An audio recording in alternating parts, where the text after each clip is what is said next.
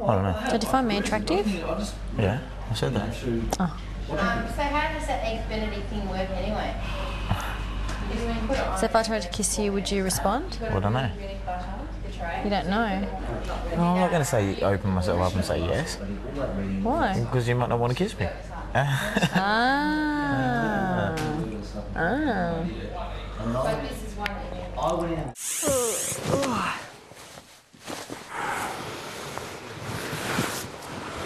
After lights out, Glenn again joins Michelle in bed.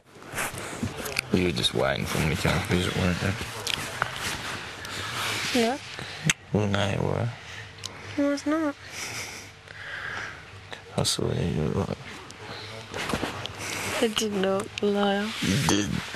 I did not. I was watching you. Anyway, why are you watching me? Just checking out. Thought I'd be waiting forever. After weeks of speculation, Christy finally takes the opportunity to question Greg about their relationship. Well, how do you see me? Simply, how do you see? You? Yeah. As like a, just someone that's a... Not at the moment. No, not just someone that's... Comfort? Yeah, definitely a comfort thing. And a good friendship thing. But something that, like I feel very comfortable with you. Well, what would you say? I don't know. It's just messing with my head heaps. Yeah, well, if you start to feel uncomfortable, then let me know. But that's the thing, I don't feel uncomfortable. I'm just telling you that. Yeah, weird. It's kind of weird. Yeah.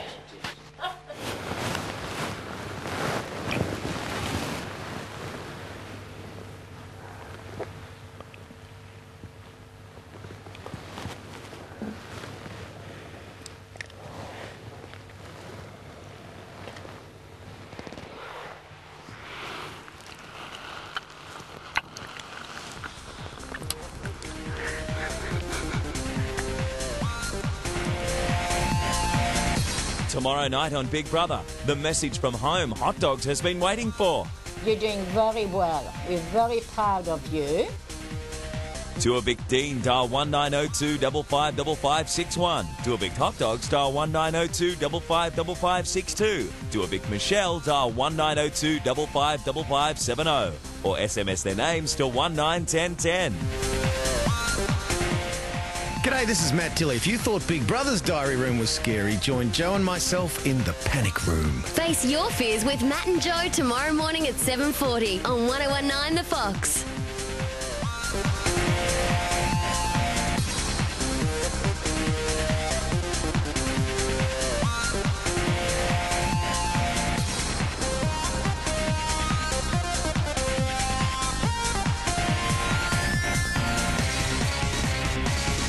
This program brought to you from Dreamworld, the home of Big Brother.